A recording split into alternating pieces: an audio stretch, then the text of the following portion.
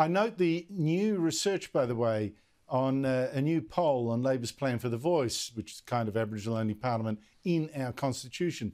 Now, to get this passed in a referendum this year, Labor's going to need a majority of Australians and in a majority of states, 4 of them, to say yes. But the latest poll shows support for the voice has already dropped 6 points and support in 2 states is now under 50%, South Australia and WA. Matt, Labor's plan for the voice seems to be in trouble. Well, I think what is happening with the voice is the more people listen to what the voice is about, the less likely they are to support it.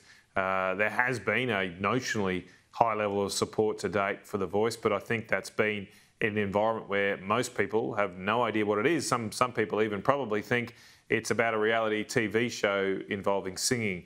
As people find out more about it, there's been controversy about it, then people are starting to think, well, actually, no, I don't want our country divided by race. So I don't think our nation, the problems that befell our nation, require more politicians in Canberra to fix, because that's what the voice is about.